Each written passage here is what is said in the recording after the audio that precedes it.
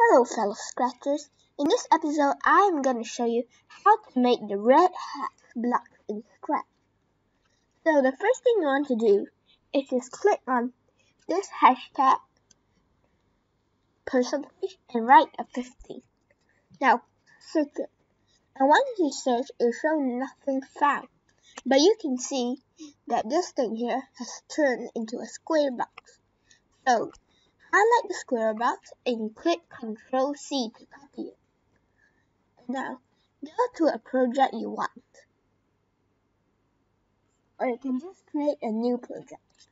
Next, we go to My Blocks here, where you can create all of these pink blocks, and then click on Ctrl V.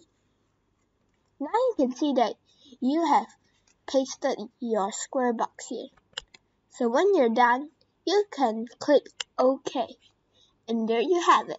You can see that the red hat blocks here. Thanks for watching, and I'll see you in the next video.